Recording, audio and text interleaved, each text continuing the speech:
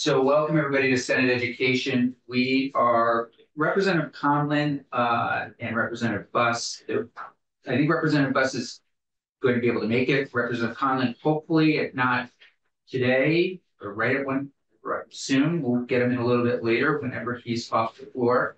But we do have Ledge Council here that can take us through H.873. Ms. St. James is a little bit in a similar situation. She might be in and out because they too are going to be on the House floor.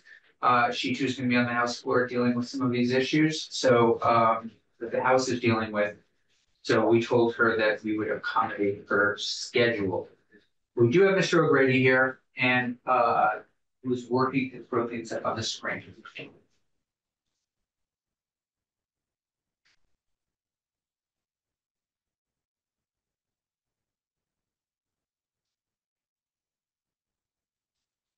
Yeah, before the snow.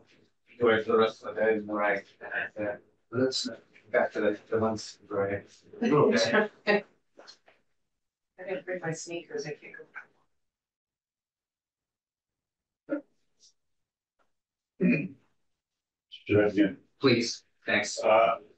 This is Mike O'Grady with Legislative Council. I'm here to walk you through H.873, an act relating to financing the testing for and remediation of the presence of polychlorinated phenols in schools. The first thing I want to do is to refresh your memory about why you're here, and you can see that kind of evolution in section 2 of the bill, page 6 or page 5. So you'll remember that in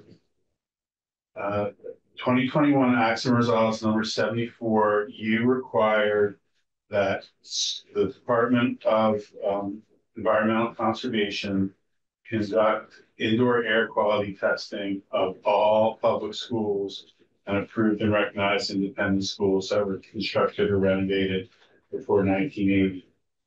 When you enacted that, you required those schools to be tested by 2024. But the next year, you moved that 2024 data up to 2027, to 2025. And then last year, you moved that data up to 2027.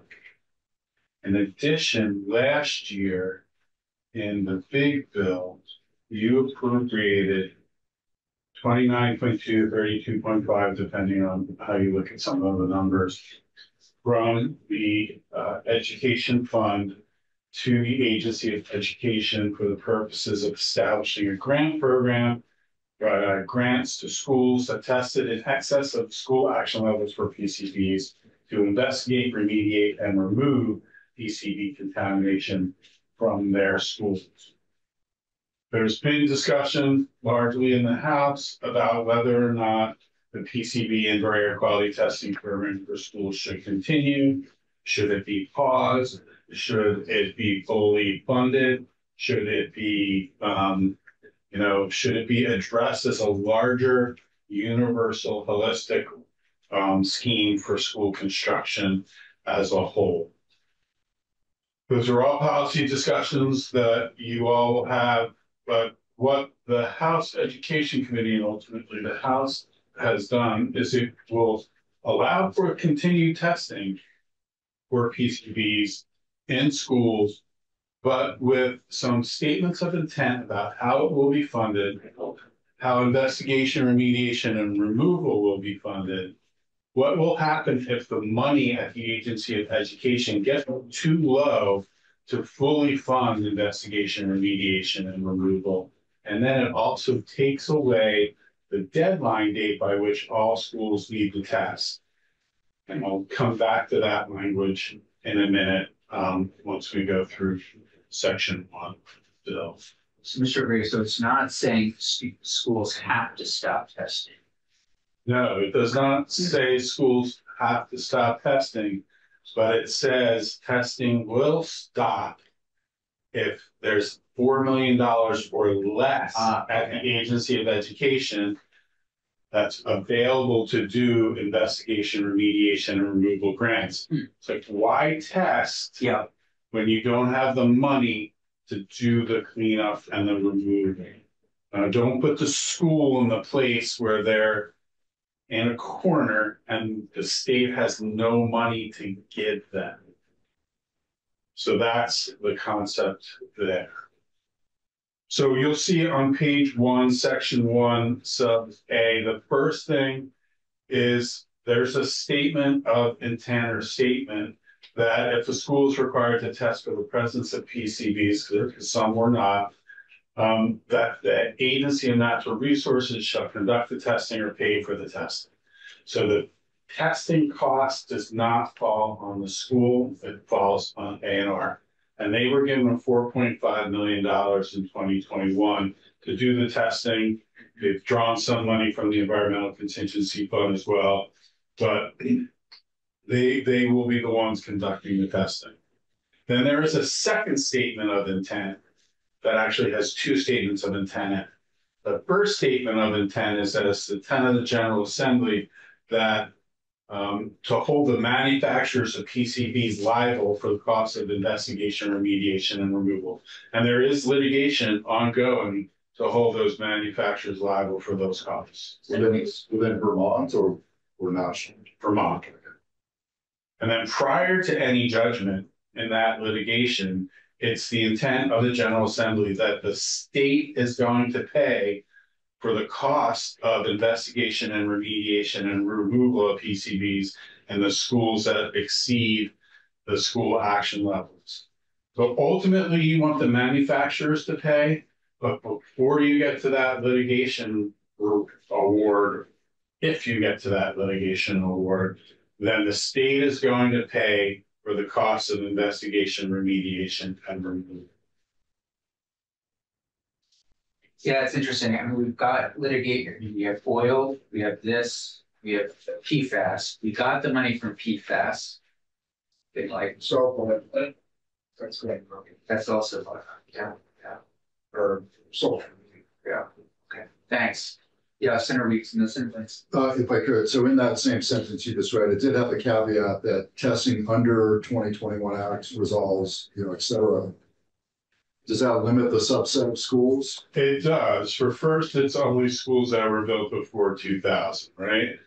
So and there aren't that many that weren't, but there were a couple that were built after 2000. You don't need to test for them because PCB material could have been used in those schools, that school construction.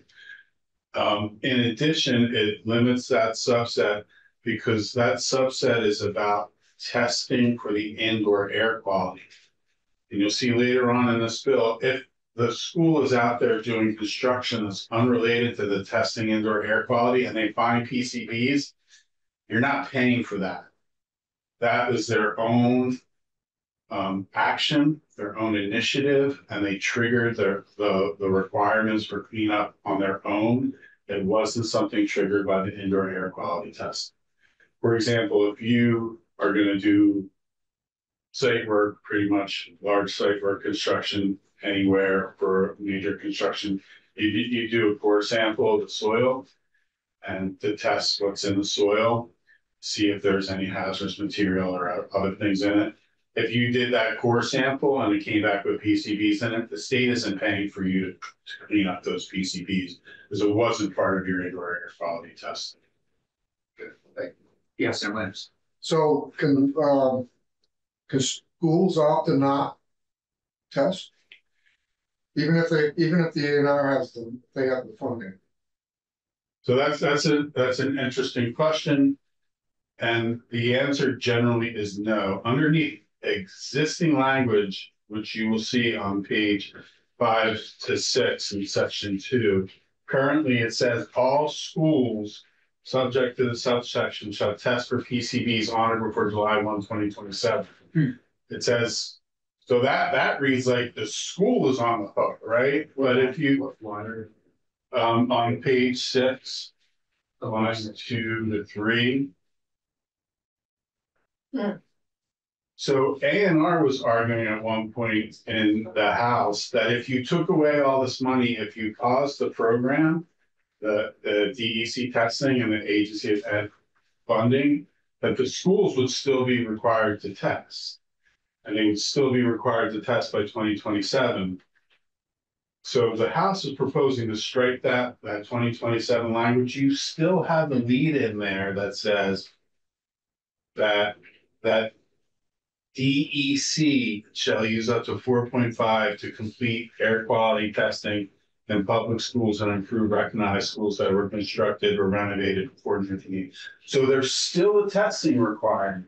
Because the schools are not the ones on the hook to do the testing. The ones on the hook are EEC and A&R to do the testing, but there's still a testing requirement. So schools can't really opt out, but DEC can probably elongate that schedule for what they have left to test if necessary. Interesting. Okay, so it's not what I think I initially thought was some kind of pause or some kind of stop. It's more shifting the financial responsibility and allowing DEC to sort of. So there is a possibility of pause in this language.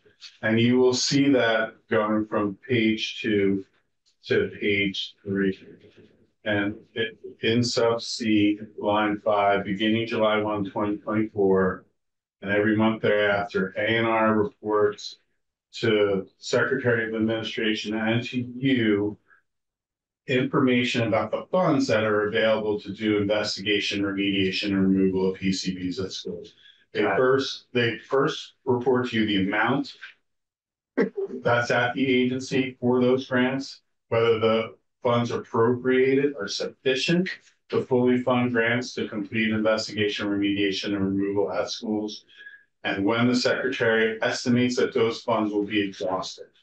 Okay. Senator Williams. Thank you. That's helpful.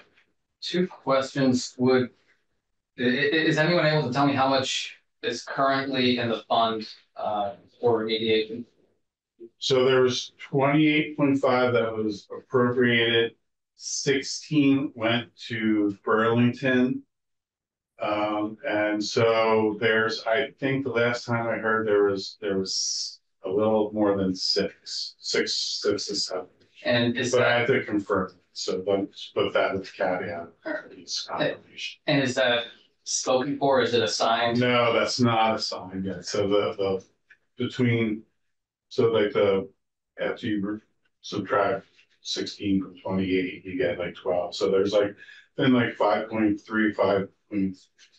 All 5 to 6 has been committed already.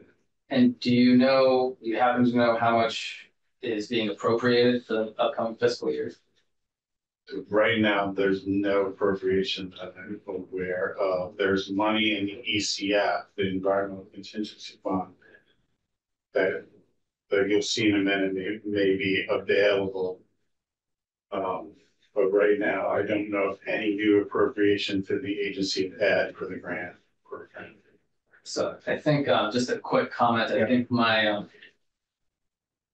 this seems like a dynamic approach to the situation, and at first glance, my only concern is the potential for continuing to lead schools in this sort of unknown area as to whether they should, how much time they have to put into, I guess, mitigating the challenges that come with this. Because, aside from, disrupting class schedules, there's also the challenges that come with, telling parents and talking to the community. And so I just worry about a back and forth where it's like, okay, we're going to test. Oh wait, they ran out of money. We're not going to test. But well, so A&R TEC has that schedule of testing, and they're reporting to you and the Secretary of Administration about whether or not there's enough funds to do the response, the investigation, remediation, and removal. You'll see that on page 3, line 16, if they report that there's $4 million or less remaining for investigation, remediation, and removal, they shall not initiate testing or payment for initial testing. So it's the initial testing. So they have not even been in the school yet to do a plan for testing. So they're not going to do that. They're not going to initiate testing at any school until there's a report back from the administration on how to fund this. But if there's a need, you'll see this on page 4, lines 3 through 9. When the General Assembly is not in session, you're 4 or below, but there's a need for more money to finish out that investigation or remediation rule, so schools aren't left on the hook. 2 million can be transferred by the E-board to Zero the E-board is emergency board. to make sure that those schools get the grants to do investigation remediation. So the intent is not to leave a school in limbo once they've tested and know that they have to do investigation remediation, but not to test further to put other schools into a requirement to do investigation remediation until you know what that long-term financing is going to be. To Senator Hashim's question before we get started. So right now that 4 million, there's 6 million in that count. All of a sudden 2 million goes down 2 million, then it stops, right? Okay. It pauses. And then there's opportunity, you're not in session. yeah, the E-board could jump The in. board throws in $2 million. Okay. There's the potential for some additional testing at that point. But Yeah. it drops below 4 again. You're going to be back in session by that point. Yeah. And so the E-board won't be doing another $2 million transfer. You'll be back in session and hopefully you'll have a long-term concept for how to pay. Senator Williams. I'll donate the rest of my time to the Center for Wyndham, but I want to reserve the rest of his time the next time I have a question. Oh, good, thank you. Senator Gillett. Thank you. So I just wanted to chime in on a couple of things. One, you, thank you, Council. You brought up a point about schools. Originally, anyway, schools, would test when they had work they were going to do, which is exactly what happened in Burlington, which started this whole cascading effect. We were going to do renovations to our building. We tested, and the numbers came up higher than the extremely low numbers that were originally in, that were designated by DEC or ANR or all of the above. So that's what triggered the whole thing. So that's like a standard process. I also wanted to say that the $16 million that's supposedly going to Burlington has not gone to Burlington as of yet. So that's, I just wanted to clarify that. So can I'd like to say something on the record on that, because I had been saying that Burlington hadn't requested it. And it turns out that they did request it. They requested it at the end of February. So that's the first request that's been put in for the $16 million, but they have requested it. They had not Put in for it. right. Okay. So it's been requested, but it hasn't actually gone out. Well, I mean, they've only put their request in a little over a month ago. Oh.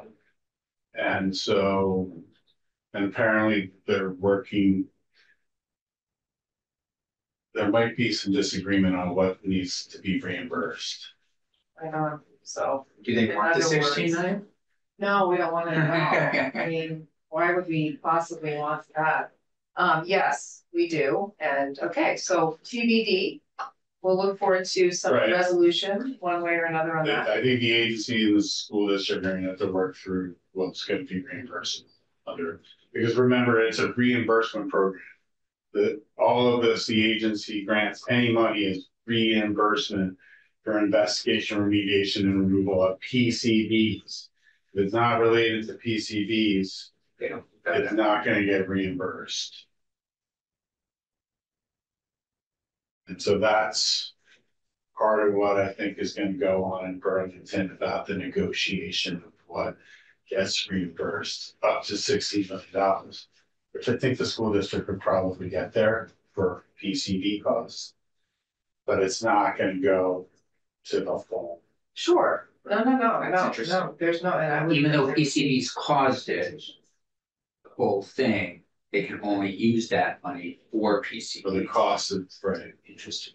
Well, which brings me to my next point, which is that, as from my experience, removing PCBs is not a simple task. So, when you mentioned they don't wanna leave districts in limbo, I mean, the whole thing is limbo, so I'm wondering, can you clarify that a little bit? So it really depends on what you test for, where you test for it, and what population is exposed in that place. So if it's just adults at a low level in a room that has some ventilation, you probably can do mitigation instead of full remediation. If it's your preschool classroom, the level is going to be lower. The need for response might be higher. So DEC has the phase level, and that's DEC. Once you hit the federal levels, then you're into mandates and things that you have to do in a certain amount of time. People will tell you that schools have 4 years once you hit the federal mandates. That's kind of true. On average, it's like 4 years. But Twin Valley just got a 2-year letter. And so they were told that they have 2 years to develop a plan and 1 year from the development of the plan to remove. Do the feds pay for that? When it's a federal mandate, the feds don't pay for it? Okay. A few other things that I wanted to say, if I can, please. One is there anything in this bill that touches on the testing program? Because my understanding is, as the mitigation, the removal, it's all complicated, but the testing is also complicated. You can go into a building one day and test and get 85, and you can go in 2 weeks later and get 30. And go. So is there anything in here that touches on the efficacy of the testing? There's nothing really about the testing except removing that deadline date that we already reviewed, that schools have to, where it says all schools have to test by 2027. Other than that, the action levels, the methodology, frequency, placement, none of that is addressed. But having helped do testing of these buildings, I know exactly what you're talking about. Because you can go into the Pink Lady at certain times of day and there will be 0. But you go in later in the day after the heat's been running, somebody's racked up the radiator, you're gonna get levels. You're gonna get levels of things in the system. And so I understand that, and this methodology is supposed to take care of that, but it's not 100%. Thank you. My last comment, maybe, and I'm not telling any of you anything you don't already know, is that we have the second oldest school building stock in the country. We've had a thorough task force process that will hopefully be ongoing and continue. We're in what many folks are calling a financial crisis. So I just have to question again the wisdom of investing money in this very aged stock of buildings that hopefully we will be either taking down or improving or whatever it is we're going to do. So thank you. We have the chair back who can. Well, I was just going to say he's probably a better person to talk to that issue than me. I do have another question though. Back to Senator Bulick's question about Burlington and funds. So generally, in terms of this process going forward, a district applies for the funds at a certain time, and those funds that they can get reimbursed for are strictly related to for the investigation, remediation, and removal of PCBs related to indoor air quality testing. If it wasn't discovered as part of the indoor air quality testing program, it is on the school to handle this. The state is not going to pay for that because the mandate, the program and the funding for it, it all stems from the testing of indoor air quality, right? If the school is going to go out and do its own construction, say to put on an extension, build a new gym, etc., and they do their soil testing, then that triggers state and that can trigger state and federal requirements at that point. And that is not part of the indoor air quality testing program. It's not part of the grant program at AOE. And just of curiosity, do we know how much Burlington has asked for up to this point? If they just put it in a month ago, based on what they've evaluated, do we know how much they're of that 16 million? So because I erroneously said the last time I was in, I can't even remember what committee I was in, I think it was in Waste Means, I said that they hadn't asked for it yet. Yeah. I did my due diligence to find out when they asked for it and how much they asked for it. Okay. They've asked for all 16 million. Okay. And it was February. Great. Thank you. Please, Senator Hewitt.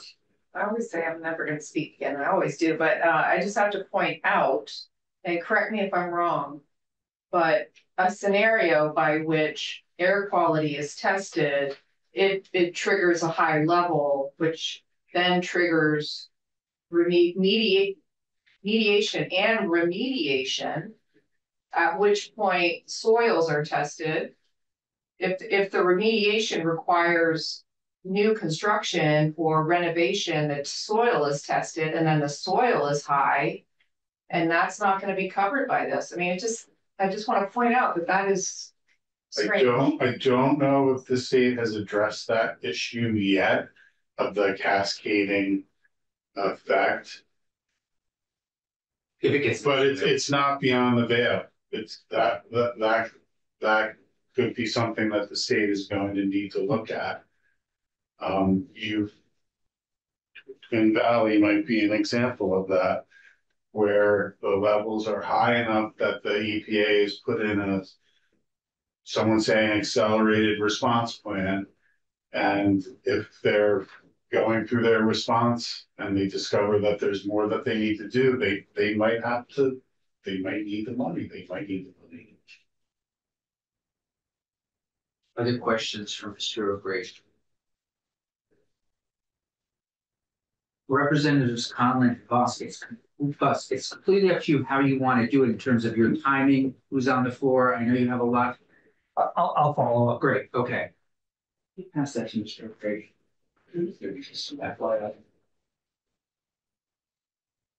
Well, Thank you. Peter Conlon, Chair of House Education. Following up on Rich Council testimony on H.873, the PCB bill.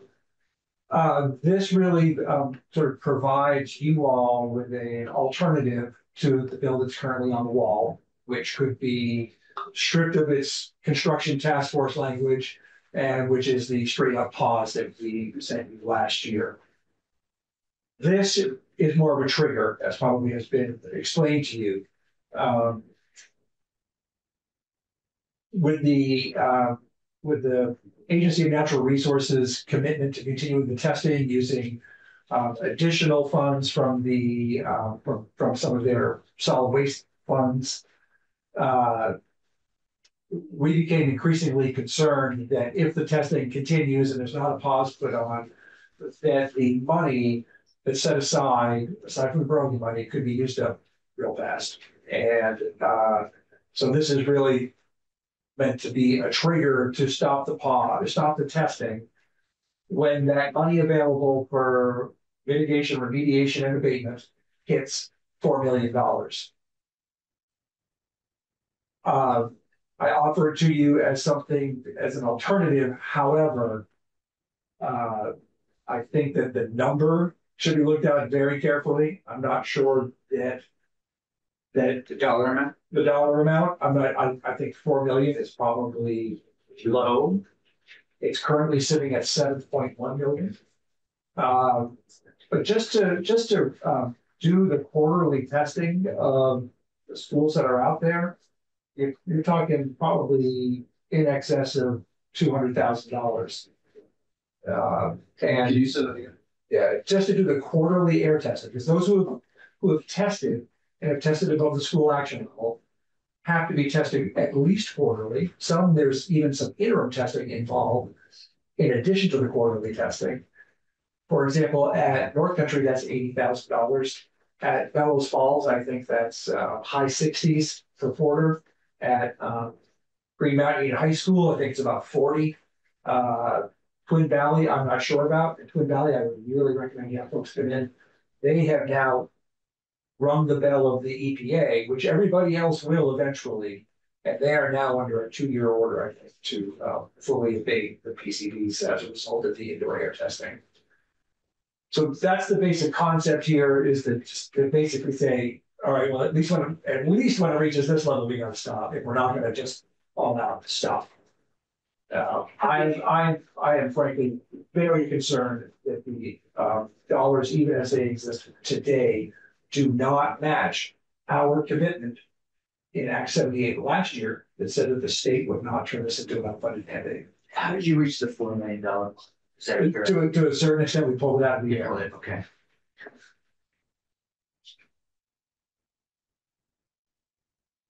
Questions for Representative Tomlin? Here you go. Okay, thank you very much. Yeah, please, yes. So I'm fine. I have Do this to you. that wasn't very- No, you Go go. ahead. No, please. My question is a simple one, I think. In your research, estimation, testimony, wisdom, etc., I think you would prefer that we take up the bill that's sitting on the wall as opposed to this one, but this is like backup. I would say having been I've now visited the schools, talked with people there. This Twin Valley situation is brand new. Then I think, yeah, straight up toss in the program and as quick as possible is probably a better way to go. Senator Weeks.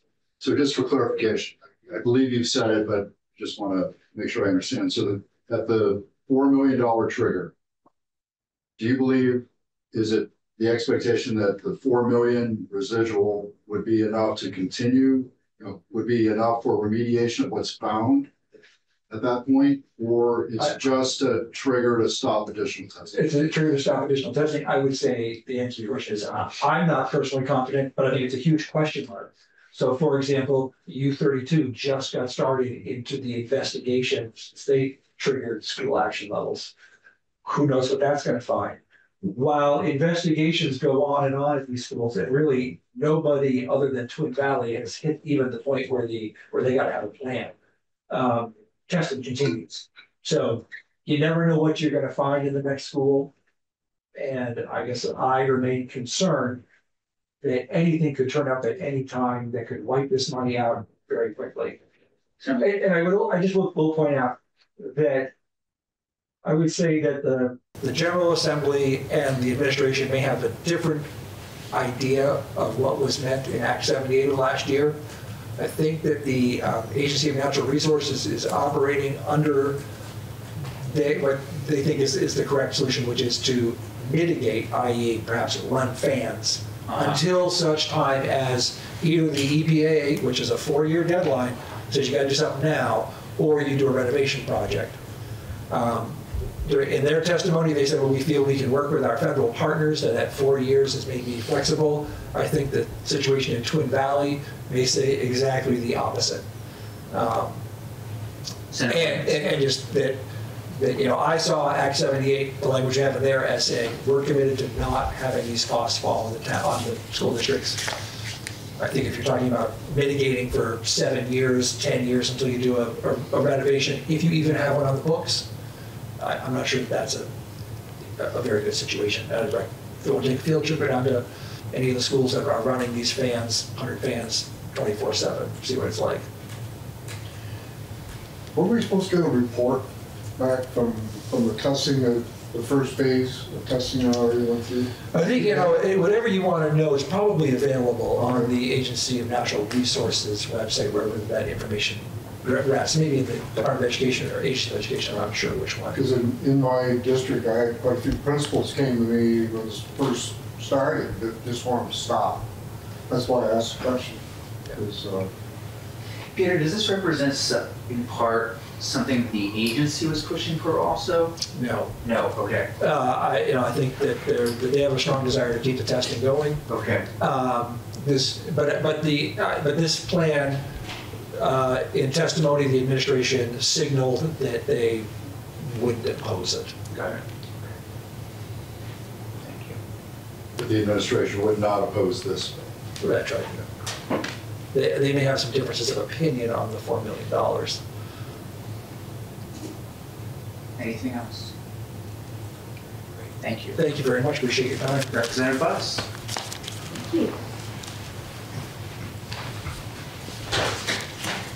Hello there. How are you? Good, how are you? Good. Representative Tesha Buss from Woodstock, Plymouth, Reading, and the House Education Committee. Thank you so much for having me today to talk about BOCES. Yeah. You were told that the name may change. The name, yes, we did discuss the name a little bit. I know that the administration, or the agency, excuse me, would like to potentially have it changed because in other states, BOCES is responsible for a governance structure for career and technical education. Right. And so it might come across confusing. I don't think that the House Education Committee, we did not discuss it enough, nor do I think we're particularly tied to the name. Yeah. It's more the nuts and bolts of what it is that we can do with it. So what would be incredibly helpful for those of us that haven't followed this work is tell us sort of the problem it's trying to solve. Yes. That would be great.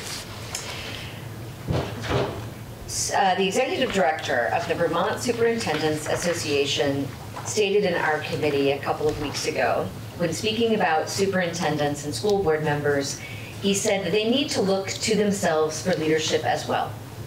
And so, this bill gives school boards and superintendents the ability to lead from within. So you may be asking, well, what is a BOCES? A BOCES is a collaborative that allows supervisory unions to pay a fee for service in order to operate at scale and reduce the duplication of services.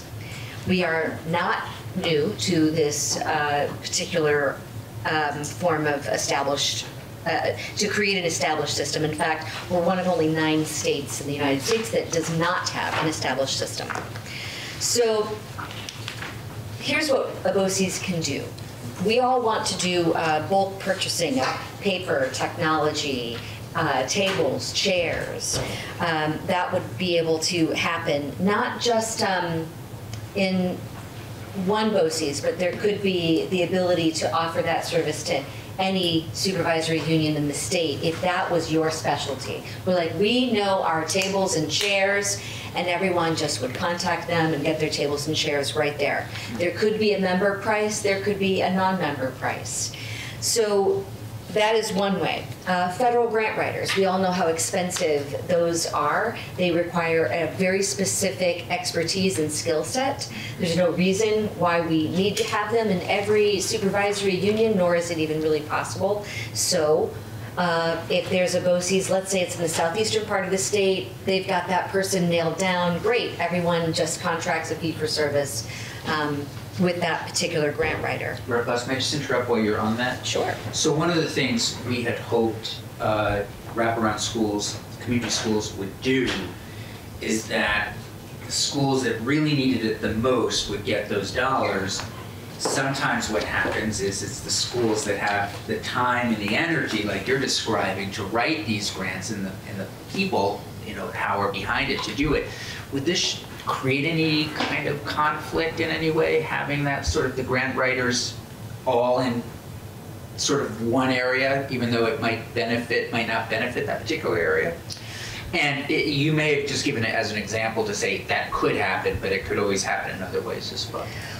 Let me start by saying this is brand new, so we may find issues that come up in the future, and we may have to visit this legislation because it's whenever you start something new, there's going to be a trial and error, and it's definitely needed. However, to speak off the cuff about it, I actually think it could be equally helpful because everything is then funneling through one grant writer that's writing that grant to the federal government. And so it's going to provide a lot of ease and proficiency.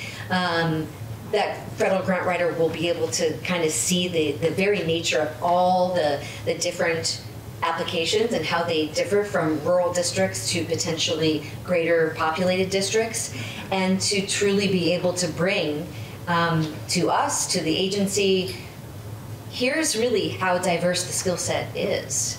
And here's how we probably need to step up to assist to provide greater equity throughout our state. That is my dream. Yeah. Okay, good. Senator Williams, you want to ask? So who's gonna be the referee? Make sure that the schools that you get the grants for. So it would be a fee for service. So there's no referee involved. Oh. If you want to pay, you get to play. And if you think that you are particularly, I think that's also the reason why it's great. The community school model that's only one type of grant example, but that is, I guess what you're saying is that what if that school doesn't have the ability to pay for that grant writer? He or she, whoever the grant writer is, will be less expensive if they're creating all of the grants. That's for sure, because it'll be the same grant that they're writing to the feds. So there will be that cost savings.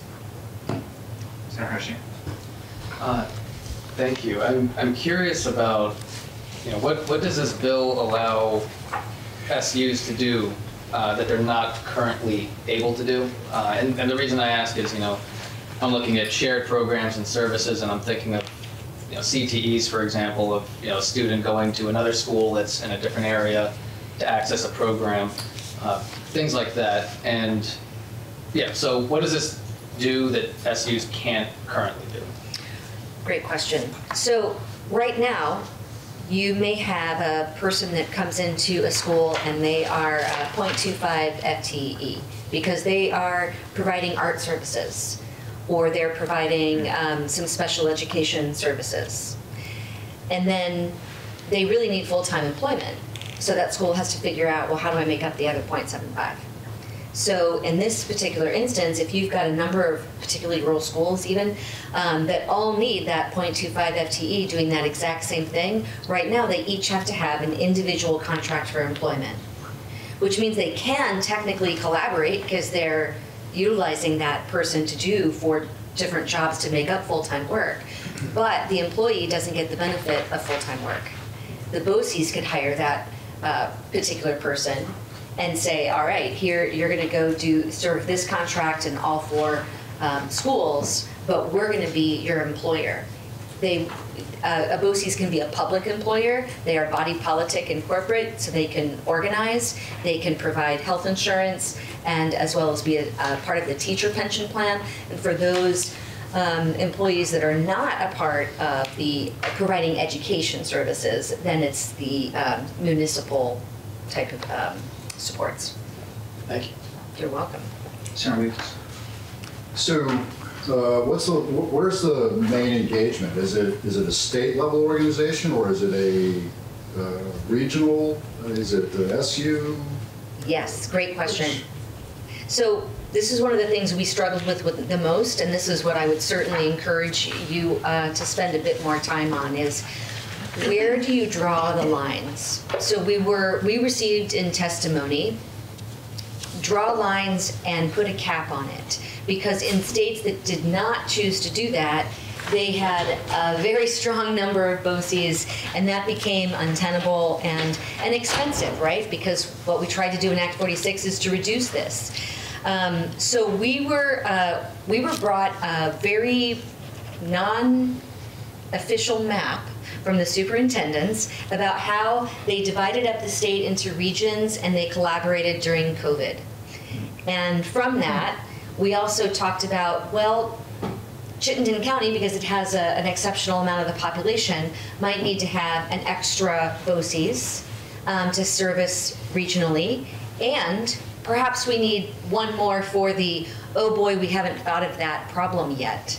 So that's why we put 7 in the bill. Now, one thing I want to mention. 7. We put a cap of 7 Yeah, BOCES okay. statewide, and we were very flexible about the language. So the Secretary of Education would have to approve the creation of a BOCES.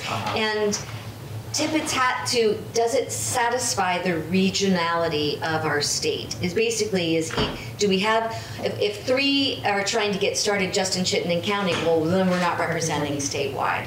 So, but we also didn't know if we wanted to draw really specific geographical boundaries, because one of the things that really made me excited about this bill is I'd like to provide an example in my district. We started a program called the Options Program, and this is for special needs and extraordinary special needs, and they need to be kids that need to be out of the classroom. And right now, we have very few state placement options. Going out of the states, $200,000. In the states, $60,000 per kid, sometimes $30,000 to transport them. Sometimes it's residentially based and the whole family has to move. These are problems that we really need to solve that the BOCES can do. So we, with another district, rented space at our local recreation center, transportation, the teacher and the para-educator for 15 to 20 students annually runs us about $15,000 per child. And they're close enough to get reintegrated back into the classroom. So we have a lot of language in here into the purpose section about, least restrictive environment to make sure that they aren't shipped away to the options program and then stay there forever. The goal is to give them the skills to reintegrate. So that would be a great example of why you would want them regionally, but that same BOCES that's doing that regional could be the one that houses the grant writer that everyone in the state needs to access, which is the reason why you want a fee for service that might be membership based or non-membership based. So if you created that options program and you put money down to rent that space and hire those educators, you're going to want a member price because you've got skin in the game. But if you hired the grant, if you just want the grant writer service, you didn't put any skin in the game, well, your price might have to be a little bit higher because you didn't contribute up front to be a member. But you can, let's say that you're in the Northeast Kingdom and you're like, I'm good, I don't need a BOCES for anything, we're not close enough to any other schools to collaborate, but I only want that grant writer. Well, I don't need to be a member of any other BOCES except for the grant writer BOCES. So I'm just going to become a member of that so I can get the lower price.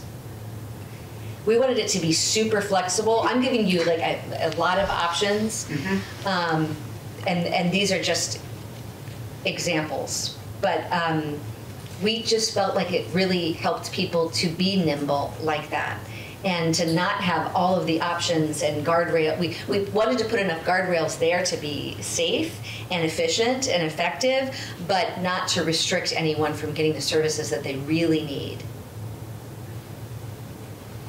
You have another question? Well, I have tons. Yes, sir. Well, Ms. St. James said that this was heavy. Yeah. We've carved out time so we can sort of figure this out because we don't Right. have a lot of time. Right. So two questions. So obviously this needs to happen legislatively, otherwise you wouldn't be here. People can't coordinate right now in these areas, like Senator Weeks said, unless, legislative action needs to take place.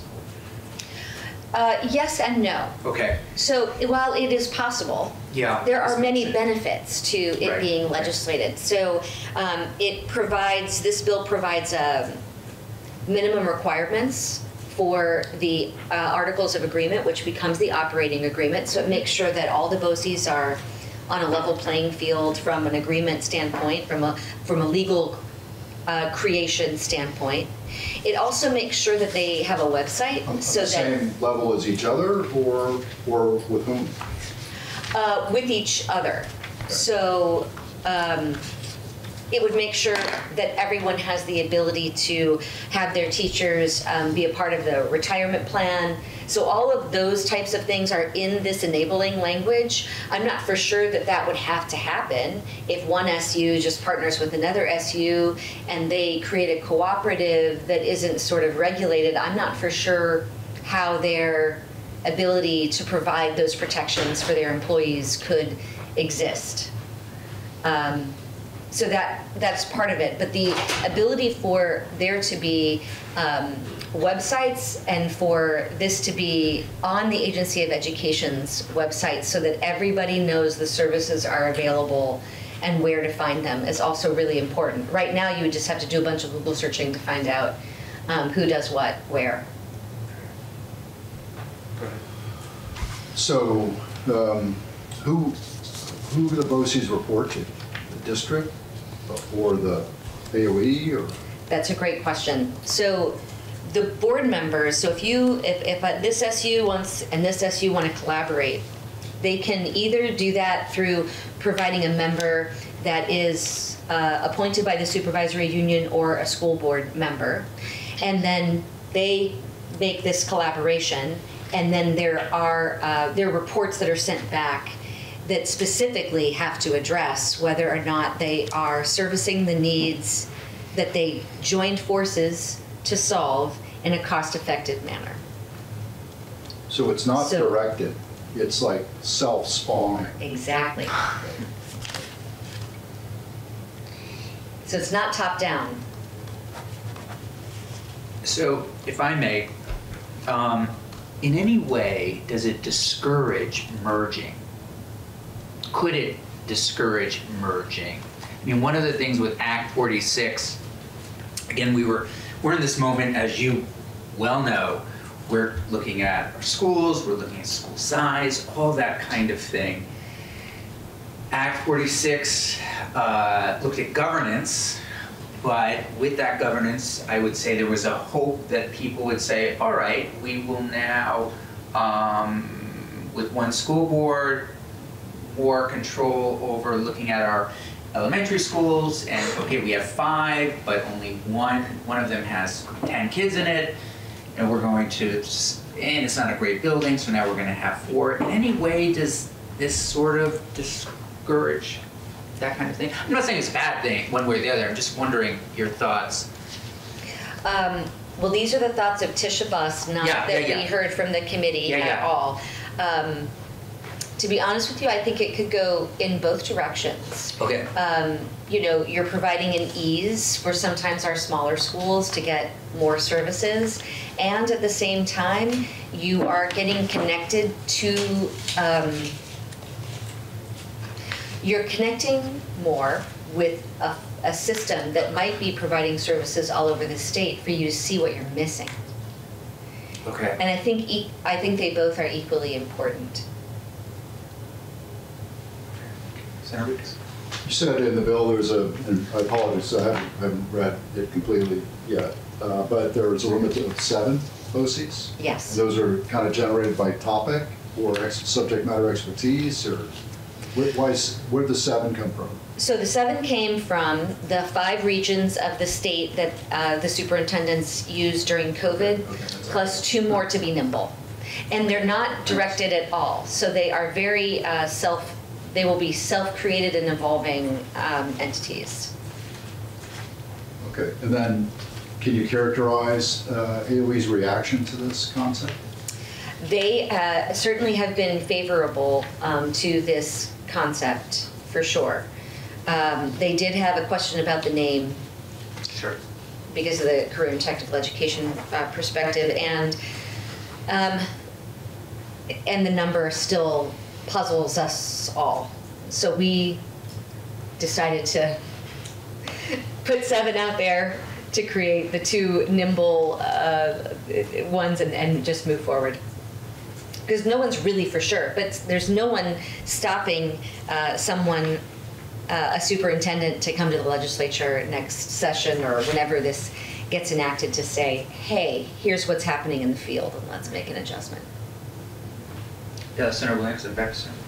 So I'm just thinking about, you know, how is this equitable? I mean, if BOCES can merge for the benefit of those schools, and the other ones can't afford it, how is it going to be fair and equitable across the state? Well, I actually think that it reduces costs for the service that they would probably need to provide anyway. So let's say you're doing professional development in scientific or evidence-based literacy, and you need to do that for your kids. And you know, your teachers are saying, we need coaching, we need coaching, we need coaching. And your school looks at providing that contract all by themselves. They may not be able to afford it. The BOCES might be the only way they can afford it. Because if they are we have one county that has 12 contracts for the exact same service. Wow. Interesting, okay. So, you know, then you get an economy of scale. Even if it's a 10, 15% reduction, we'll take it. Senator Weeks. Yeah, a couple questions. So first, this invokes the whole concept, and we talked about it offline, of BRAC in the military, where we took bases and we did exactly the same thing, whether it was contracting or command structures or firefighting services, whatever, and we consolidated. So I get the concept, fully support it. But I'm always leery when a bill is more than 3 pages long, because then I know it came from somewhere. Oh, So I'm curious, is this really a AOE genesis? You know, is this something, or is this something that? Not that I'm aware of at all. And in fact, they didn't even come in to testify until we were quite far along with this bill. So late in the fact that we were actually surprised when they did show up, because we were like, where have you been? Where have you been all my life? But I personally studied quite a bit the enabling language, because I've created other nonprofits and I wanted to make sure that we had some consistencies, and I've run into some conflict of interest issues in the nonprofit world. So I definitely did a deep dive with a lot of research that our wonderful legislative counsel brought to the table, and she was excellent to work with. So no, this is not AOE generated. And then just a question on kind of mechanics. It sounds like a school would need to predetermine the level of engagement in the BOCES the year before as they develop their budget. For example, if they recognize, or they thought they would need grants, they would say, okay, we need whatever, 0.25 FTE for grant writing for the year 2025. The school or the district? Well, whatever the individual school or whoever, at what level. The individual school then fleets it up to the district, who fleets it up to the BOCES. I don't know the mechanism, but I'm just saying that it sounds like, my point is that it sounds like we're predetermining engagement kind of a year before.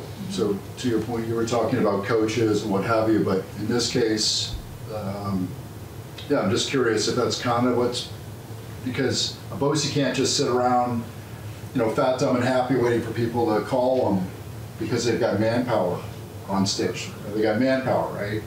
They have to know, okay, how many, what staff do they need to go up to support all of the various requests? Or they're going to kind of wing it the first year and find out what the level of engagement is before they adjust then for the second year to increase their staff, decrease their staff. You absolutely have a full handle on the precariousness of getting this started, okay. For sure. The answer is, I don't think that they're absolutely going to know when they come out of the gate. They're going to be taking some risks. They'll bring somebody on board. I mean, one of the, as my business hat sits on my head, this gets me super excited and Twitter-pated about the fact that, you're going to have a business person in charge of making sure that as many people as possible has the thing that you offer as your BOCES. So if it is evidence-based, scientific coaching for our educators so that we can increase literacy scores, you are going to call every supervisory union in the district, and you're going to, in the state. And on top of that, you're going to say the more that joins, the lower we can make this cost.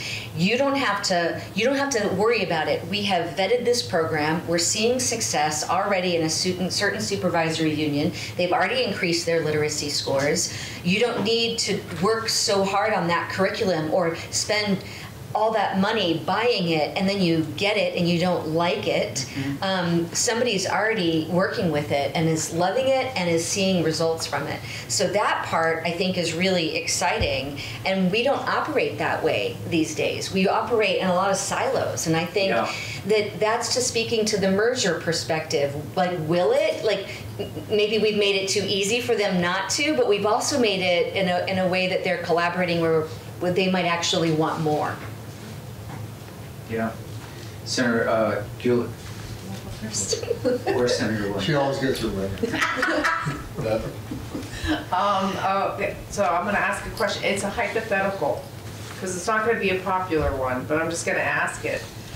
Why not just go directly to having fewer districts with fewer, maybe fewer overhead, fewer school boards? Like, why not just like do that?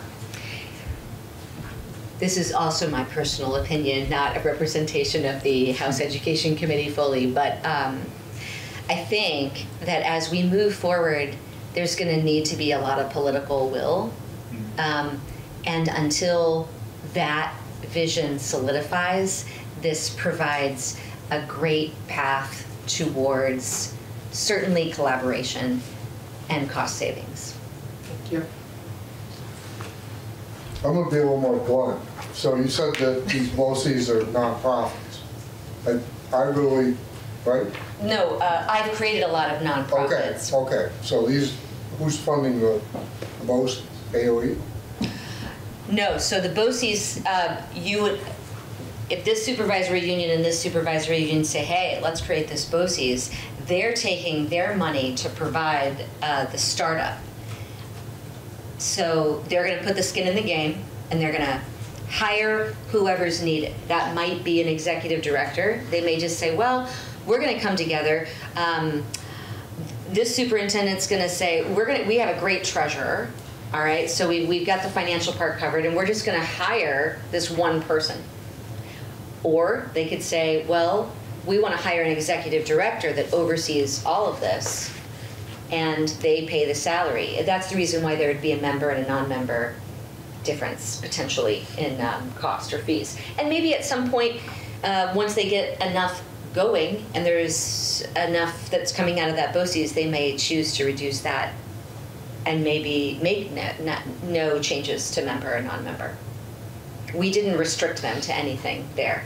But yes, it is very, very self-directed. And one point that you made earlier that I wanted to speak to or question was, a lot of times your supervisory union already has line items in the budget for expenses that they have to, they already know that they're going to spend some on professional development. They already know they're going to spend money on curriculum. So that may not be incredibly directed just because the BOCES is created. It might just be oh, great, we don't have to vet this. We don't have to do this research on our own. We just saved, 20 hours of research time. Great answer.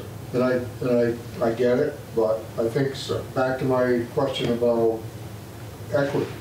You're going to have some that are going to do it well and some that aren't. And so you're going to always have a school district maybe that is paying more because they didn't put the right puzzle together. And sometimes I think that, I'm more of a top-down sort of person. When you leave it up to the individuals to put together their own organization, then that organization will probably prosper, and the rest of them maybe not so much. So I just want to make sure that everything is equitably distributed. It makes sense to have people be in charge of their own destiny, for sure. And it's that budget money drives it. So, but I'm just looking for some kind of a safeguard, keep them in, give them some guardrails to keep them in there, to make sure they take advantage of what you're talking about. I think that's an excellent point. I do think it helps a lot of schools that are less resourced get the resources that they need. But I can also see that if they need the resource of the extraordinary special education system, that might be challenging, but it sort of gives them a mentorship model to see how other how other supervisory unions have done it in a more transparent and easily accessible way than ever before. But that might be one of the things that they come back and say, like, we need to help them. Oh, and you did ask about money, which is that we allocated $70,000, $10,000 per BOCES to get stood up. That would cover legal fees for drafting the Articles of Agreement, which becomes their organizational document, but then also to create a website that lists their services and whatnot, and get it started. Plus, is that in the budget? Didn't the House pass? Yes, we passed that. That's in the budget. Beth St. James Office of the Legislative Council, the appropriation is in the bill itself. That's right. It's from the Ed Fund. Okay. That's right. I remember we had some of them. Can I back up just to make sure I understand? So, Rep. Bus, are you good on time? We're going to try to keep it as long as we can, even after the walkthrough. I'm either sitting here or on the House floor Right, till who knows I would love when. to be able to get to the point at the end of the day that this is getting close to being baked. Okay. Or, I mean, we'll hear from folks, but I'd love to really make sure the committee is ready to roll. Okay, so you being here is huge. Okay, great. Okay. Thank you. Thank you, please. okay, so let's just say theoretically, 7 BOCES, okay, distributed across the state. Are each of those BOCES essentially, potentially duplicating their effort to, like, they all deal with procurement consolidation, or they all deal with special education consolidation? Or is one BOCE like the subject matter expert on procurement for the state, and everybody emulates them or uses their services or what have you? Which perspective is it? I think the answer in this very initial stage is both. If somebody is already coming out of the gate saying, we do procurement, then another BOCES, if they wanted to do procurement, would have to really wrestle with why. Or why them? Because they're going to be in literal business competition now. And so that kind of also brings in a new flavor into the educational realm. Because they're going to try to get as many people to use their services to make it cost effective, and so is the other. So unless there is extremely divergent principles behind why there needs to be something different, I would see that folks would very much have pause to do the same thing that somebody else is doing. That's very good. Thank you. How are we gonna share information? So, I mean, because I've seen school districts that say, gee, this supervisory union is doing it this way. Why don't we go find out how they did it? If you're this biggest problem in Vermont, I see are terrain, lines of communication. If there was some way that they had a website in the sky that said, this is what we're doing. Because you're kind of allowing everybody to do their own thing. Yes. Right. So right now, you would have to Google and research each supervisory union. That's over 50, right? Now there'll be 7 maximum websites that you would go to for each BOCES to see what services they offer. So I think it would actually streamline the process of figuring out who's really doing what well. If it works for you, we're going to take a 5-minute break. We're going to have Ledge Council take us through the bill. Great. We're going to have probably a bunch more questions if you can stick with us. Sure. Thank you. Mm-hmm. All right, Morgan, 5 minutes. Great. Welcome back to Senate Education. We are now going to do a walkthrough of H.630, 22-page bill, and this is an act relating to boards of cooperative education services. We may lose Ms. St. James to go to the floor. If so, we'll recess at that point and then come back to it so we can finish this today. Ms. St. James. Thank you. Beth St. James, Office of Legislative Counsel. So you have H.630 as passed by the House in front of you. It starts with a findings section. Do you want to go through those findings or do you want to skip to the meat of the bill? Me. One word. So we're going to go to page 4. Section 2. And what section 2 does is it adds a brand new chapter to Title 16. Oh my. What? I'm sorry, I can't unsee what I just saw. There's a fish out the window.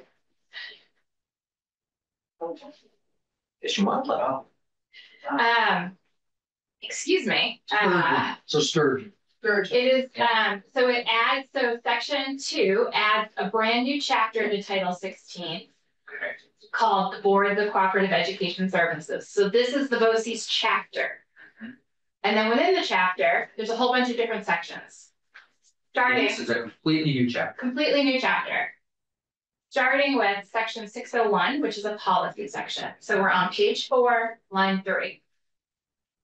I'm gonna try my best to not go line by line, but this is a dense bill. This is why we So did it. we Right. may Yeah, end up that's fine. doing that. So I do think it's important to read the policy. Mhm. It is the policy of the state to allow and encourage supervisory unions to create, and I'm just gonna say BOCES. Okay. To provide shared programs and services on a regional and statewide level.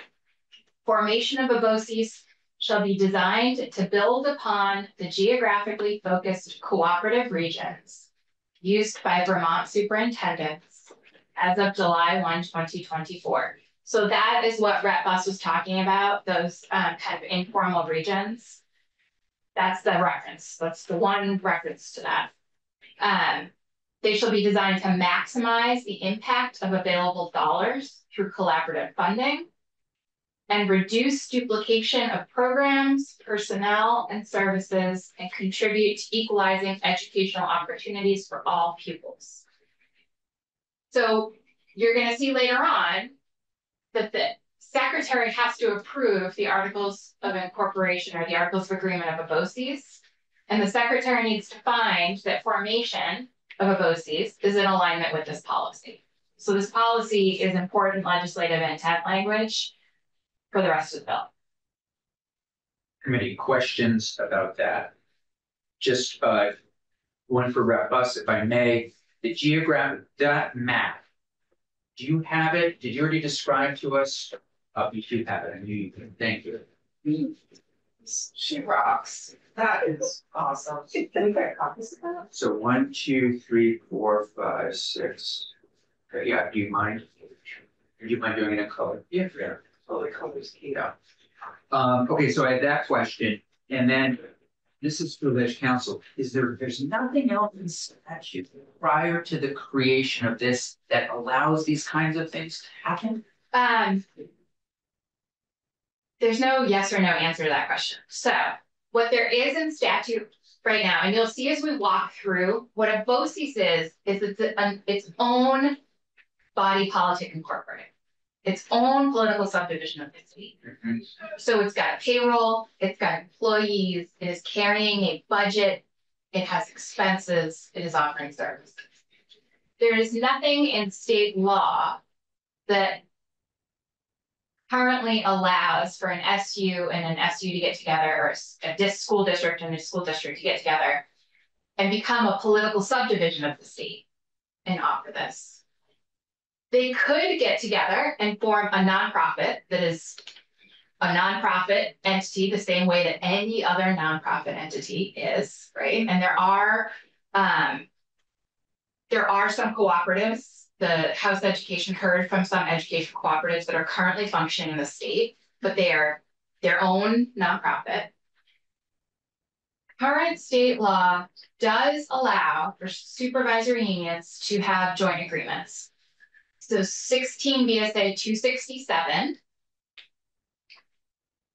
allow for SUs to enter into a joint agreement to provide joint program services, facilities, and professional and other staff that are necessary to carry out the desired programs and services.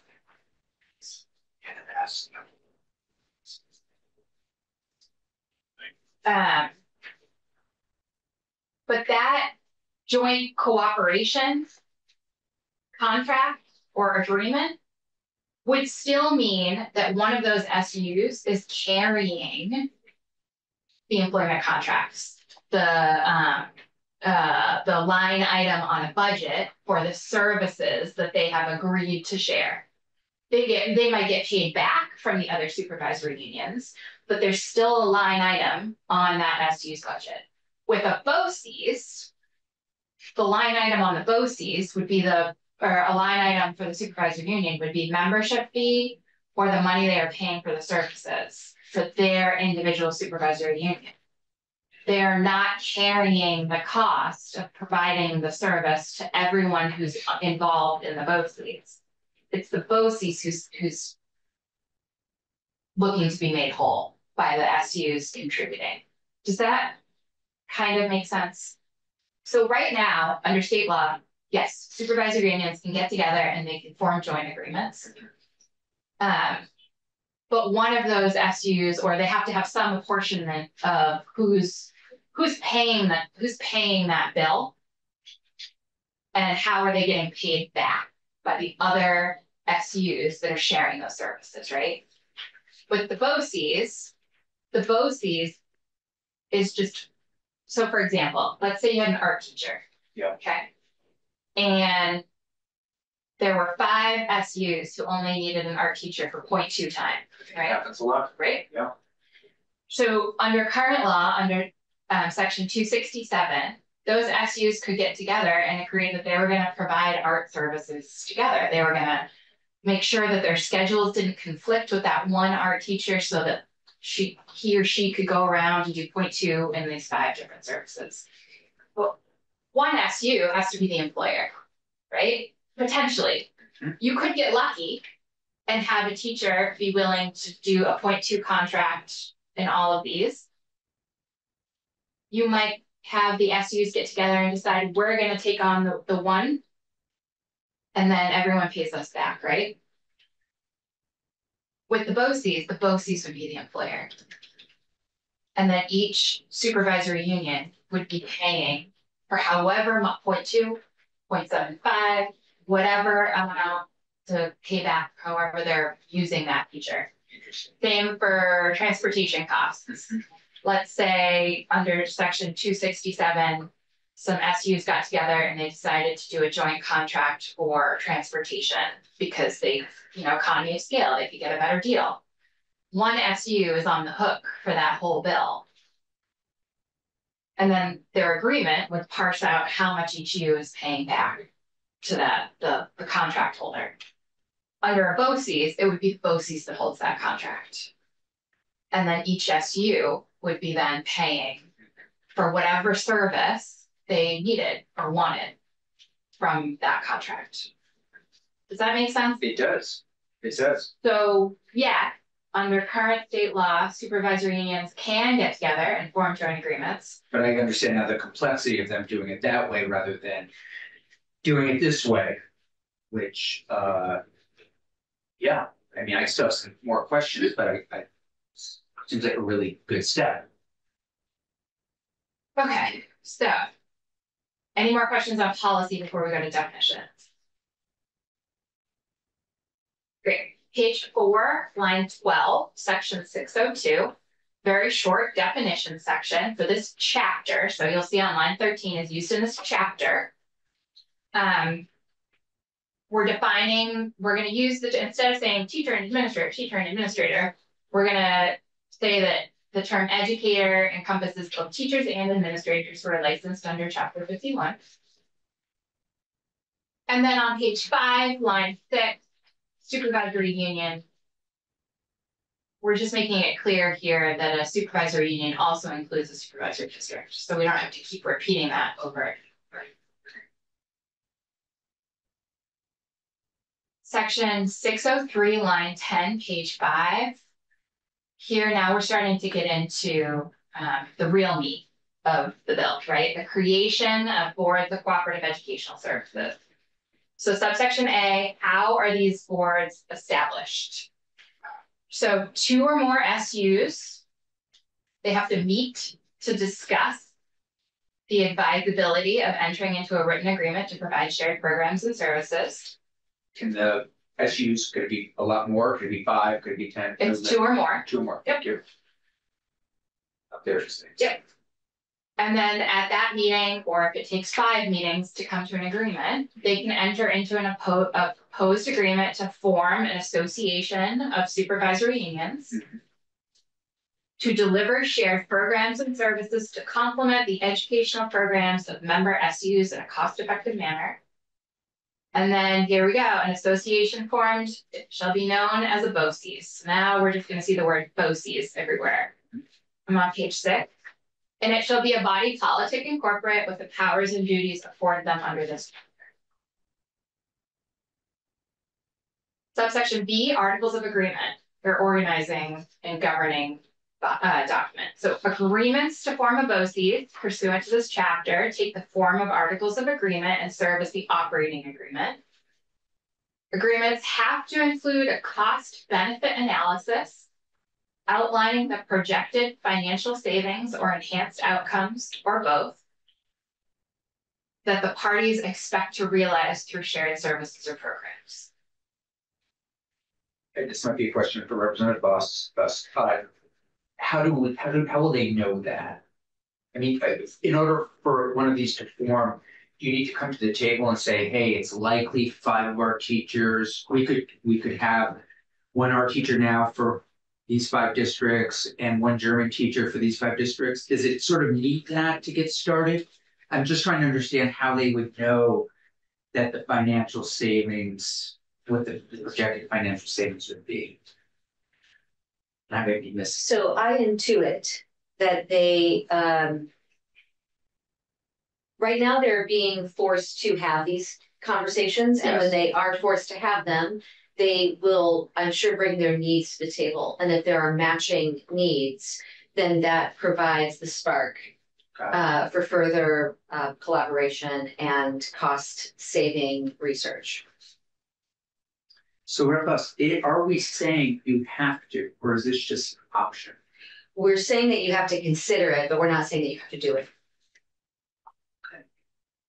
And I think you'll see, Senator Campion, as we go through what is required in the Articles of Agreement, you'll see the level of detail that goes into what they need to think through to form. Thank you.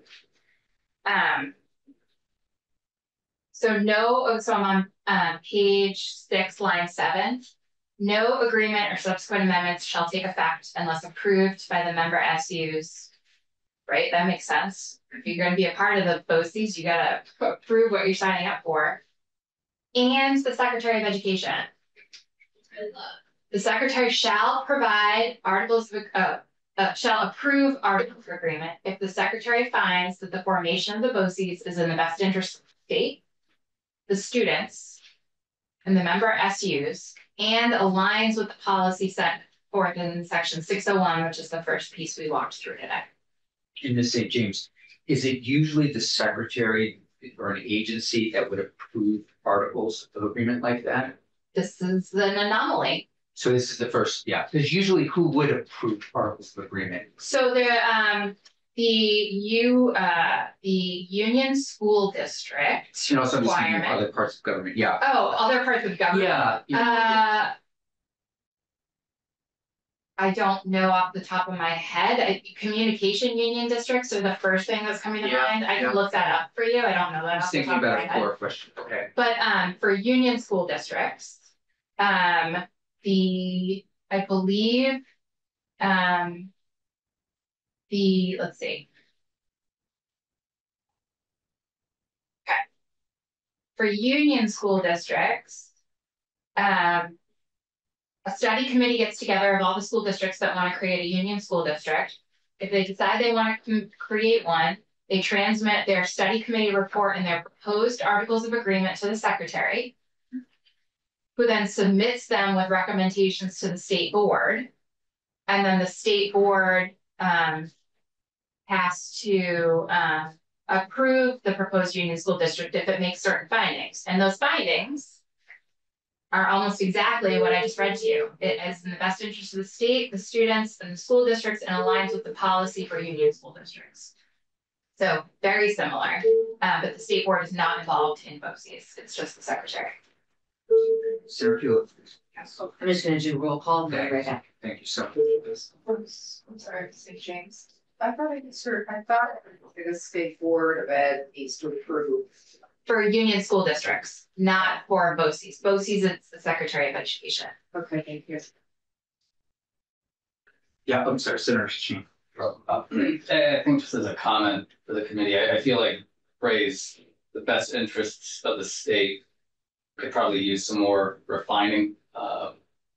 Too vague. Yeah, it's a little vague, and I mean that if two SUs are going to be working together, they're going to be working together in that region's interest, and it may have a neutral effect or a negative effect or a positive effect on the state. I just feel like that's an area that could use some more refining or Yeah, that's Senator. Thank you, Chair. I completely agree with Senator Hashim on that. And I mean, you could even question the term best interest of the students, like which students, and I think that whole section needs us to dig into, I think, a little bit more. I agree with both, but it comes down to who's paying for the product. If it's, if it's coming out of the state education fund, then it's going back to the state. If it's the local school district or supervisory union, it's coming out of that, the property taxes anyway. But so I guess, who's paying for it? Yeah. We're not there yet. No, okay, all right. We'll get there. As usual. Yeah. Again, I will just say, obviously we can take testimony and refine that, but that language is taken out of the union school district statute. So that language already exists in state law. So if you are going to make changes to what best interest of the state means, we're going to have to be careful that we are not inadvertently impacting, unless you want to, what that analysis would look like for the formation of a merged school district, a union school district. Okay, so we're on line 14 on page 6. So this is what, at a minimum, the articles of agreement have to include: the names of the participating supervisory unions, the mission, purpose, and focus of the BOCES, the programs or services to be offered by the BOCES, the financial terms and conditions of membership of the BOCES, including any applicable membership fee, the service fees for member SUs and the service fees for non-member SUs as applicable.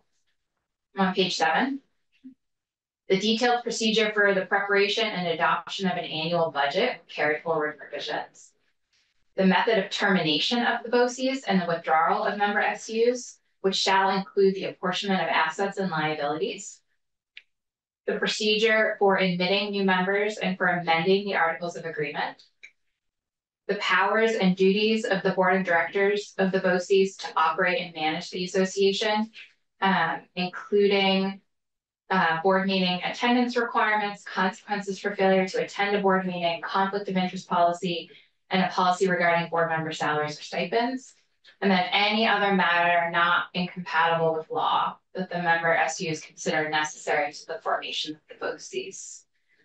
So a couple things I want to point out. To get at your question about who pays for this, we're leaving it up to each individual BOCES to decide how they are funded.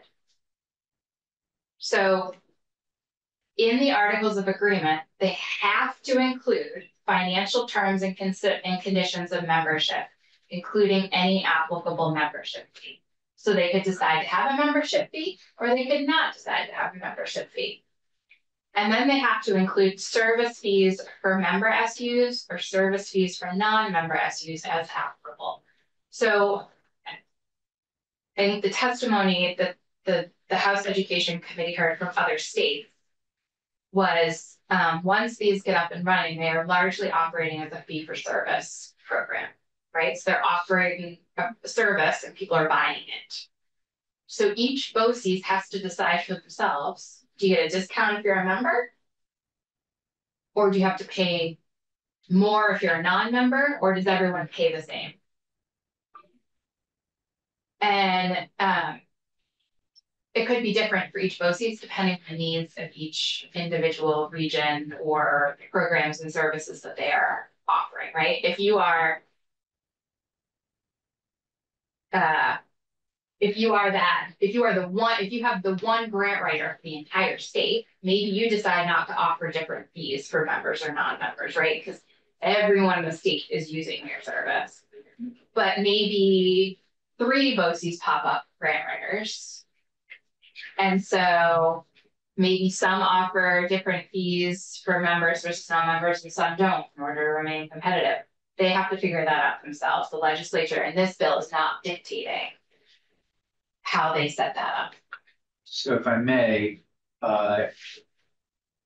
OC districts you can cross OC districts to get certain services. It's not as though you're creating something that might just live within your OC's district. As you pointed out, the best grant writers in the southeast corner.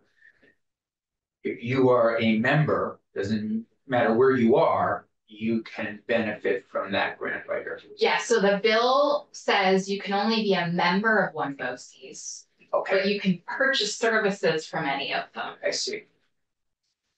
Interesting. Yes, do it. Following up on what we're talking about right now, I circled a word because it just struck me as a little bit odd, but maybe it's because I'm not understanding fully. It's on page 6, line 16. The mission, purpose, and the focus of the BOCES. I understand mission, I understand purpose. Focus, I don't understand. Is each BOCES gonna have a different focus? It could, their focus could be just as general as providing shared services for their members, or it could be to provide quality continuing education for all Vermont licensed teachers. And if a BOCES ends up accidentally doing work outside of its focus, I mean, They would amend their articles of agreement. oh, so this is, okay, it's very fluid, and yeah, okay, got it. Thank you. Right, so if they were, let's say they formed to provide 3 different services. You know, if a 4th service naturally flowed out of those 3, they would have to look at their articles of agreement and decide, is this 4th service really just a part of services 2 and 3? Or is this really a brand new need that we are filling, a new service that we are providing? And do we need to update our articles of agreement to reflect that? Yeah, please. Any questions? Will the BOCES be under the umbrella of the school boards and also, that's my other question. Should ask the other one, but are they? They have their own board of directors that they are under. So they have their own board of directors, separate from the school board. I know. Are they subject to open meeting laws? Is it a corporation? They are a body politic incorporate, which is a legal term of art for when we're talking about kind of political subdivisions of the state. And I just want to warn you all that they are doing roll call on the bill before the bill. So. Oh, they got through the B's. They did. I see a potential conflict between region and specialty. I like the whole concept, but it seems like it's a path towards super unions, which frankly I support. Okay, but this maybe isn't quite far enough. That's first blush. You have a region versus a specialty, and if you said you can be a member of one BOCES, but you can purchase from any BOCES. I don't know. It's going to require I know, okay, 4-week one way until, it's got to go. This is a big deal. And I'm not, part of me says it's not far enough. Part of me says that there's potential conflicts, unintended consequences that I'm not quite sure we've got to flesh out on. I'm sure that in the House committee, they bumped into a lot of those. And, if there's additional kind of like sensitivities that we're not yet discovering, would be helpful to understand so we don't pave the same pave the same road that you guys did over the past 2 months. Right here. It's me. Oh, sorry, I was just thinking maybe we should keep going on the Oh. bill, maybe some of our questions will be answered. If I could just offer, yes, as always, you know, the House Education Committee heard a lot of testimony from education cooperatives in the state and from other states on how they operated. And I found it, as I was drafting this, really helpful to understand kind of what services they're offering, what does that look like in each different state, to kind of understand what this is actually meant to do.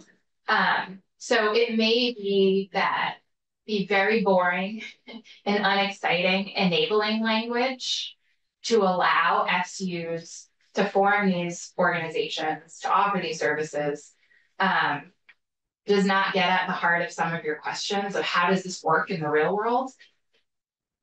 And it's not until you hear from the folks who are actually working in these education collaboratives that you that you can answer some of those questions or maybe highlight some of your concerns.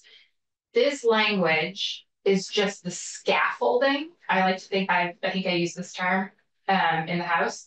It's the scaffolding that allows SUs to get together and form a BOCES. It gives them a roadmap for how to do this. But it doesn't necessarily answer all of this legislation, doesn't necessarily answer all of your questions on how they will actually work. Right, so like school districts, the mechanics and what goes into teaching or running a school district, there's so much more that goes into that than is just contained in Title 16, right? I'm constantly reminding you all, well, this is what it says in black and white. I hear from the field on how they're actually doing this. I think this is a great example of that.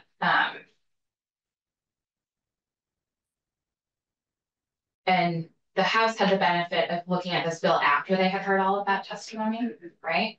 For months. And you all are having to look at just the boring structure, the boring scaffolding without hearing about any of like, oh, okay, well, I can see how that testimony about that program that this education collaborative was providing, I can see how the scaffolding would give some SUs the tools they need to be able to get together to form that kind of a program. If they really go hand in hand, and this is meant to be, H.630 is meant to be very kind of technical and not exciting about the work that the BOCES are actually doing. Does that make sense at all? Okay. Yeah, it does. I'm wondering, Representative Buss, if I may, as we're talking about this, and as what Ms. St. James just mentioned, talking again, purchase power, maybe things that could help train teachers, was there any discussion about just one BOCES Yes. in Montpelier or Bennington? Where you do have, but one BOCES where that is the place where you might go. Yeah, I can just see some logic because really it is that it's a government structure. It's not. I don't know. It just seems to me like it gives a big view of everything with purchase power. I don't know I'm just curious if you could just say something about maybe what that discussion looked like and why you all did go in that direction. Mostly we did not go in that direction because of the regionalization of transportation contracts, which could look very different from the south end of the state to top end of the state, from east to west. Also, extraordinary special education services in terms of finding a location and providing what the kids in that region need. That felt to be something more regionally focused. Okay. And that's not to say that all 7 will be created. Maybe 2 are created. Right. Because you might be right in that there only needs to be 1. I don't know. I just keep thinking if there were the board comprised of people from each of these districts. But I can also see your point. It could get a little bit, you do have particular things in each district that are unique to each district, and you don't want those to disappear. Yes, Senator Weeks. When you said that, actually, earlier, I was thinking the concept of why the AOE is not already doing this. Yeah, when you say one OC, I'm thinking, yeah, AOE, that's a OC. But I understand that, the regional differences of regional focuses are necessary. But for example, procurement, in a corporate world, we don't have, every program, every unit doesn't have its own procurement arms. We move from the top down. I'm very sorry. Yeah, I will be back Great, as soon as I am. Yeah, we're gonna work with Okay. Representative Buss, and then we can questions. Thank you for procurement. your. Yeah, no, we understand. And that's why we had $600 camera. Too. In the middle of it. Policy. Oh, in terms of, Well, that was eons ago. It's fixed that by going to just-in-time logistics. Where they, yeah. But I'm thinking about BOCES as, well, this BOCES has a corner on the toilet paper market for all the schools. So, they get the best deal where if it was AOE, they could buy for everybody. That's the way I'm get the best deal. feeling a little bit. But Buss, do you want to join us again? Sure. We'll just have some questions, and when we run out of questions, we'll take a break. No, we'll let council comes back. So yeah, I just keep thinking, like you said, is there a way to, I don't know what others think, does it make sense for there to be one and not all of this? But Look at comments. yeah, So I think it was last week or the week before, an AOE was in to testify. And we were kind of talking about coaching and activating in the field, because certain things are hard to grasp from a module that's on a website. And in order for you to figure out how to teach that module, you need some coaching. And it came up that that's not actually what they do, the AOE. And so I had zero idea that that was the case. And that made me appreciate the concept of the BOCES even more. But who actually know what they do? I mean, talk the totality of what they do. It's a great question. Yeah. so related to that, you're saying, so if the BOCES would take on, again, are you saying BOCES would take on possibly teacher support, teacher training, those kinds of things? Professional development. Professional Isn't development. That's right. Because traditionally that is that the school district themselves will provide the professional development that their staff needs, and also they choose to focus on it. My district wants to be 90% proficient in literacy, and so they trained the specialists to be able to coach everyone in the district, and then that started other supervisory unions to go, oh, well, why can't we just do what you're doing? And the answer is kind of, but this makes it easier for them to do that. That's a great example where you all focused on that, and then now others can adopt what you are doing. And maybe that wouldn't have happened if there had been one BOCES, right? Possibly. Yeah.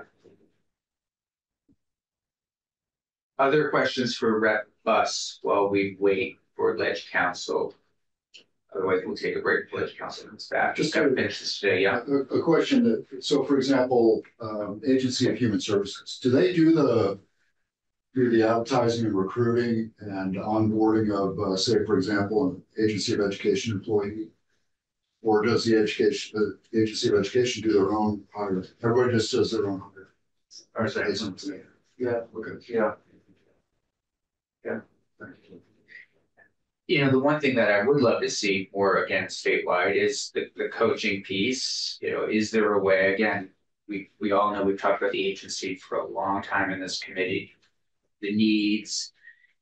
Is there a way? And I always think, wouldn't it be great if there were 14 people from the agency, one in each county? Schools got something going on. Call the person from the agency, have that person come in. I think that's the one area where I wonder how the BOCES would do it. Paid from the education. Okay. That's what I was just gonna say, because the AOE, all their salaries are general fund, and when that's, and then if we're using education dollars because we're training teachers, that then is funneled through the SUs. So it's a money flow thing as well. It's like the question you just asked.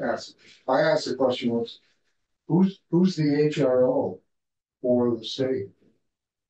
Is it the agency administration, I'm sorry, the HRO, the human resources oh, office? They don't have it. Everybody just does their own thing.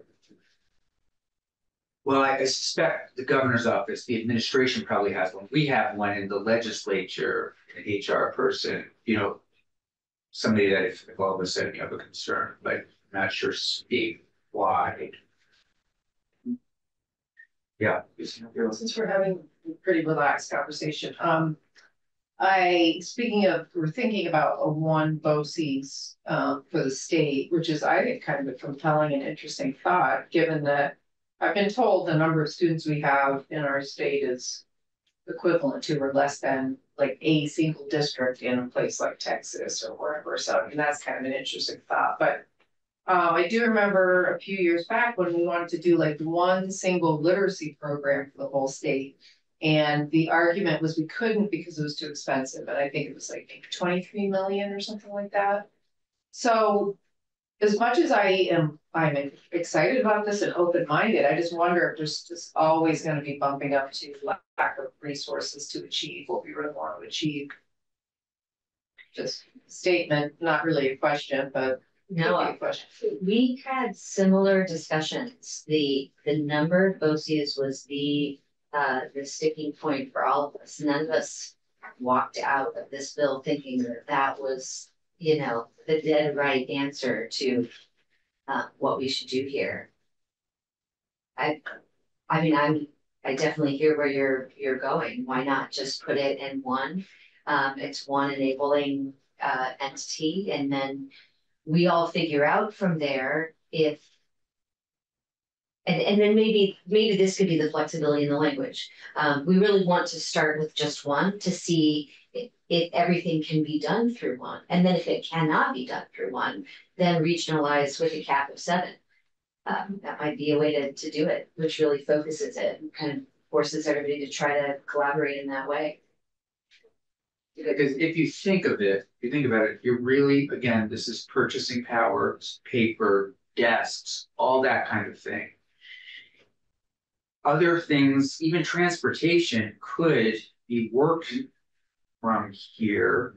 School Which is a problem construction. for everyone. Could be worked, and it does give you that, again, sort of, I don't know, statewide look around what areas are there real needs for school construction, what areas aren't, where are the districts that need this? So, that's St. James will do this, but I'm wondering, can you just tell us the makeup of the board for the BOCES, how that works? It's one member from each contributing supervisory union that can be either an appointee of the supervisor of the superintendent or a school board member. Could be like the PUC, Mm-hmm. so we could get ourselves into some conflicts. Yeah. They could open up I mean, if it wasn't managed properly, it could. It's actually a very interesting point. If PUCs were each more local, maybe there wouldn't be as much conflict. We did put in there that the executive director and the treasurer would have an evaluation panel.